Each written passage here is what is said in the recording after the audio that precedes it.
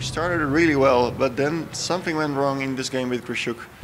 Yeah, basically I was playing a bit too slowly from the start, and it was only in the game with Krishuk that I got punished for it, and then actually the next couple of games were decent as well up to a certain point, but again I collapsed in time trouble.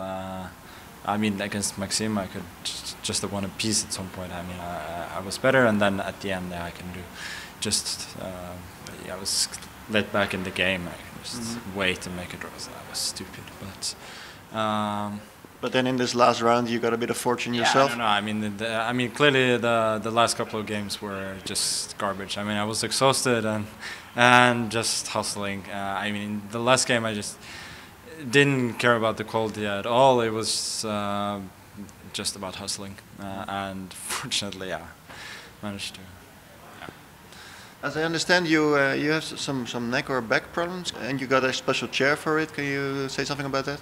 Yeah, it's feeling a bit better now, perhaps because of the adrenaline. But something just happened yesterday after the games. I just felt very awkward. But perhaps it will stiffen up now after the games. So it's not. It's not a help, but I'm not going to blame that on anything. Mm-hmm. Yeah, and of course yesterday this interview with Maurice, there was a lot of talk about it. How do you look back at it? Because to me it seemed you had a bit of a point. Your game with Bacro was pretty good actually, and at the same time your reaction was quite fierce. How do you look back at this?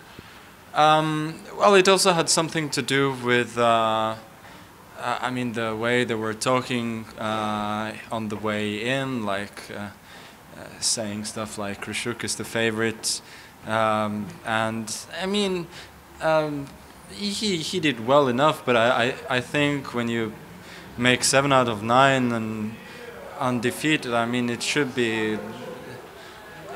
There should be some credit to that, and apart from the game with Karjakin, I basically didn't have any bad positions at all, and whatever mistakes I made were like quite hard to spot. So I just felt that I mean the angle was way too negative.